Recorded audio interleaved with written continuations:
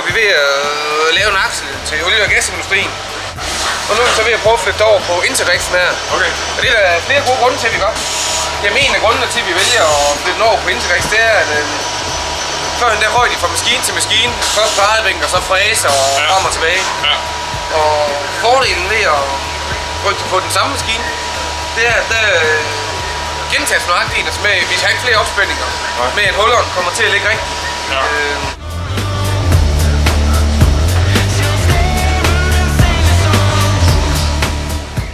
Så har vi jo en rigtig høj kontrol på det. Ja. På sådan en emne som den her, når den blev færdig, der har jeg 198 mål, jeg noterer ned. På en målerapport her, hvor vi simpelthen noterer alt det lige fra rejsning og... Så der bliver en del at notere. Ja.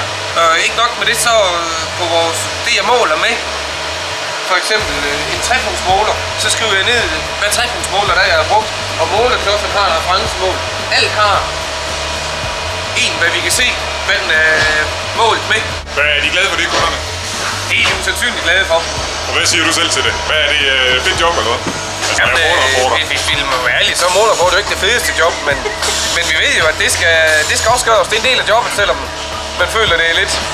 Det tager lang tid at udfylde 198 mål og reference, hvad vi har målt det med, og det tager lidt tid, det gør det.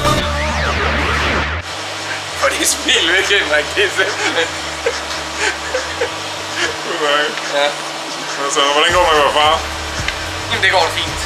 Er det nemmere end at køre med Integrex? Jamen, når jeg trænger til at komme hjemmefra og slappe af, så er det jo herovre.